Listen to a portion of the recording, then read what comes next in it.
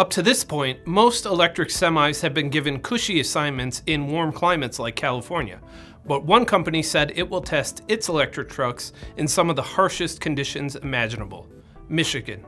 Meijer is a Michigan-based retailer with nearly 500 grocery stores throughout the Midwest. It also operates one of the largest fleets of semi-trucks in its home state, and this winter, it will add 2 fully electric Freightliner eCascade vehicles to its convoy, thanks in part to a grant from the Department of Energy. Meijer has upgraded its Lansing distribution center with charging infrastructure, so its 2 EVs can make multiple deliveries per day to stores within a roughly 200-mile radius. Per the terms of the DOE grant, the company will observe how its battery electric commercial trucks perform in colder conditions, while reviewing data daily for temperature impact on mileage, charge times, battery life optimization, and driver comfort.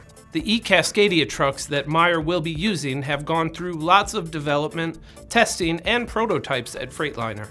The company said the semis feature multiple battery and drive axle options and provide a typical range of 230 miles, depending on the configurations.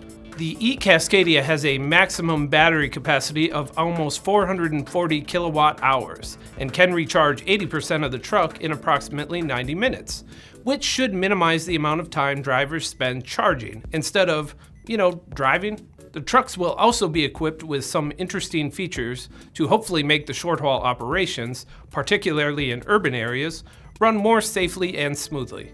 This is especially important since the Class 8 eCascadia weighs 82,000 pounds. To help ensure that all that tonnage doesn't become a problem, the trucks will come standard with Detroit Assurance with Active Brake Assist 5, which uses always-on fused radar and camera technology to monitor the road ahead. The trucks will also debut a feature called Active Side Guard Assist, which engages at speeds of 12 miles per hour or less to stop the truck from making a right turn when a moving cyclist or pedestrian is detected on the passenger side of the truck. Meijer's tests will be key for determining the future of fleet vehicle electrification across the country. And here's hoping it goes well and that the drivers stay warm. I'm Ben Munson, and this is IEN Now.